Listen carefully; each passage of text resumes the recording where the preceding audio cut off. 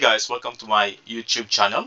In this video, I'm going to show you how to set up a workflow. Whenever you deleted a row in AppSheet, it deletes as well the files or the images related to that row inside the Google Drive without using the AppScript.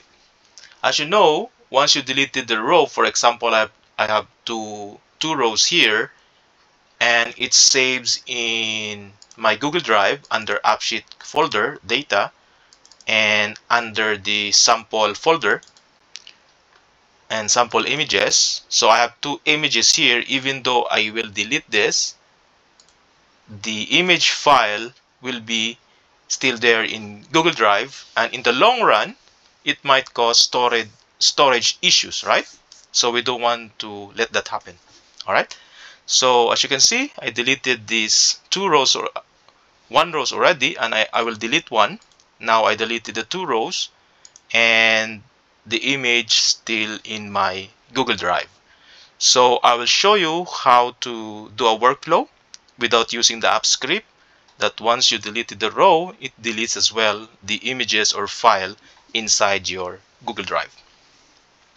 So let's get started. So first, I'm going to delete this folder because I would like to have a customized folder wherein this particular table files or images, I would like to save it in a specific folder inside my Google Drive. So I would like to save it here.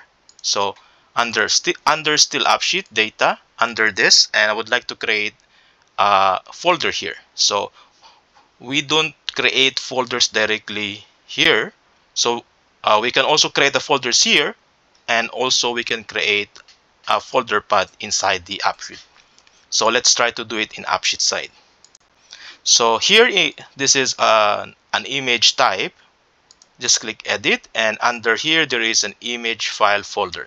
So I'm going to create, let's say, a folder name called image 2. So this is a sample folder. So this is where I'm going to save the images of this table. Okay, and save. And going back to the Google Drive, as you can see, the folder is still not there because it will just generate once there is a data added. So let's try to add the data. Let's say a photo of Land Cruiser and a photo of, let's say, a Yaris. And let's try to add 3 sample photo.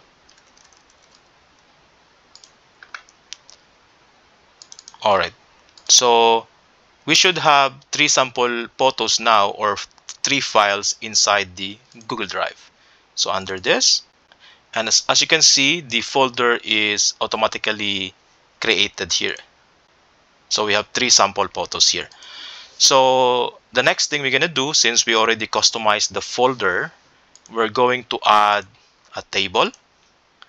In this example, or in this case, you have to use Google Drive Documents and select here collection of files. Look for that folder that we added. So here we need to look for this folder name, image to delete.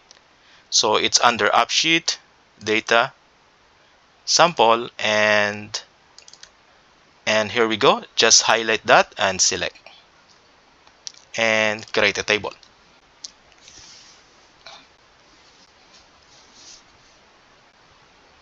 Alright, so it's uploaded in AppSheet. Just view the columns to review. So you don't need to do anything. Just to make sure, so the key column here is the ID. Just to make sure that it allows delete and save. Then we need to create an action. So go to the behavior, create new action. You can name this action as you like. So in this example, let's say delete image. Oops. Delete image. Okay. So the target, I mean the table. But before we proceed for that, let's make sure you hide that. You hide this. All right, let's go back there. So here, the target table is wherein you execute the delete is in the sample table. Select execute an action on set to browse.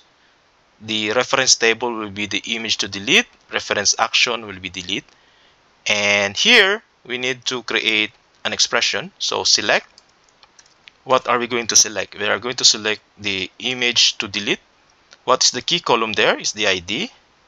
So we're going to say, as you can see here, the way the images saved in the drive in this example, this is actually a unique ID. So this is an 8-digit or 8 characters that image. So we're going to copy this or to make a concatenation formula that 6734879 that image. So all we have to do is here ID, then contains. You use the expression contains the file. So the file, okay, concatenate. What we're going to concatenate, of course, the ID,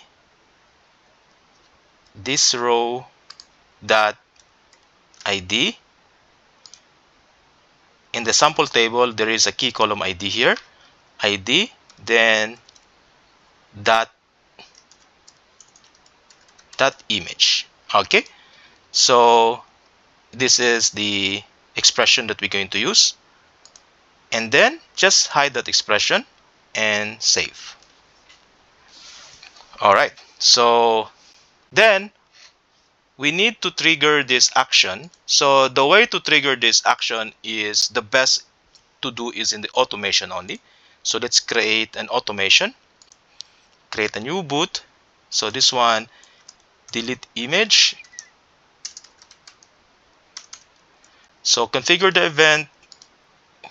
Then here, when row is deleted, so select the table. So the table is sample, and make sure the data change type is set to deletes only.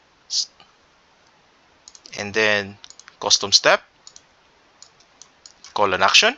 So we already created an action, so we can call that action. Run data action, then delete image and save. All right, so now let's try to delete a row and see if this will be deleted as well. All right, so let's try to delete the rs. Delete. So there should be 2 images left in the Google Drive. We'll see. As you can see here, so we have 2 images here. Let's try if it's delete the correct file. As you can see. All right, let's try to delete the Land Cruiser and see if it's still there. All right, just give us, all right, so it's deleted as well. And let's try to add another photo. Let's say this photo. Okay, so it's added in the drive.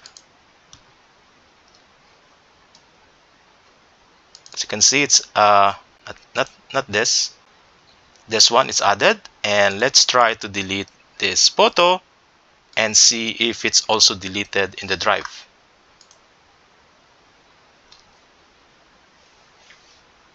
All right, as you can see, the remaining one here is the Toyota Corolla. Let's delete all, and there should be no images left in this folder. All right, as you can see. All right, so that is how to set up a workflow without using the AppScript on how to delete the file or images inside the Google Drive when you deleted the row in AppSheet. If you learned something in this video, don't forget to subscribe or comment if you have any questions. Thank you so much for watching, and see you next time in my next video.